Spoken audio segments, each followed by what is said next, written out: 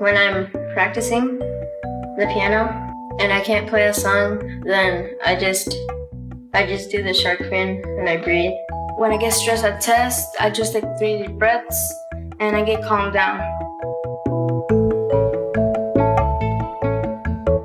He was struggling with his homework and I said, calm down and do the shark fin. He says, what's the shark fin? And I told him how to do it. He said, I feel relaxed and now I'm gonna do my homework and he's gonna think about it instead of just guessing the answer.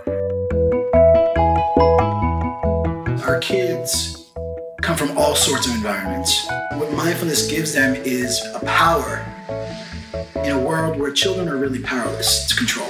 They have a way to call on something when they feel there's no one else to call on.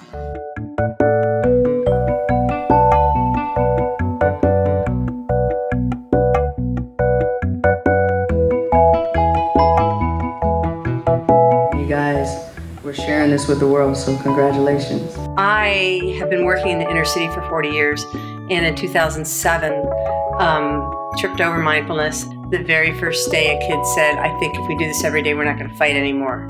And I almost fell over, because that's what I've been looking for.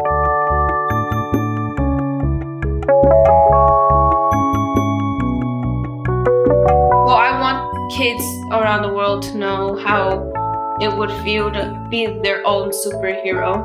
If this changes some people's life, that will be my happiness, like for my life, and help them get less stress.